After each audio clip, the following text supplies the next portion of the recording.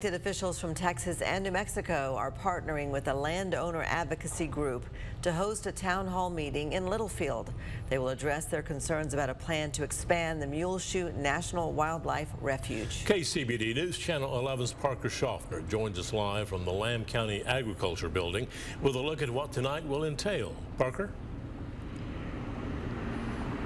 Karen and Abner, this is an opportunity for residents to hear from those who oppose this plan, including Texas Agricultural Commissioner Sid Miller, as well as have their questions answered. Among the questions they plan to answer tonight is how they believe it would harm local economies, agricultural production, and oil and gas development. What we know right now is that the plan expanded the Muleshoe National Wildlife Refuge's acquisition boundary to 7 million acres.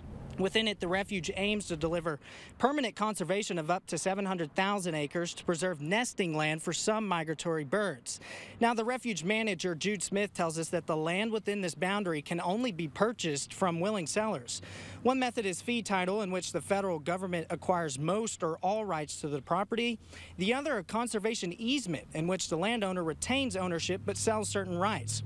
We're told that once the land is purchased, parts of it will go public, either for hunting, hiking, camping, or bird watching. It will be funded using the Land and Water Conservation Fund, as well as money raised from duck stamps.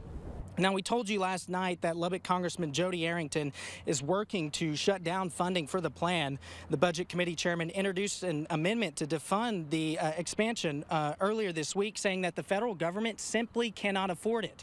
In a statement released today, Congressman Arrington said the amendment has passed the House of Representatives. The meeting starts at 7 tonight. We'll have the very latest at 10 o'clock. Reporting in Littlefield, I'm Parker Schaffner. Karen and Abner, back to you. Thank you, Parker.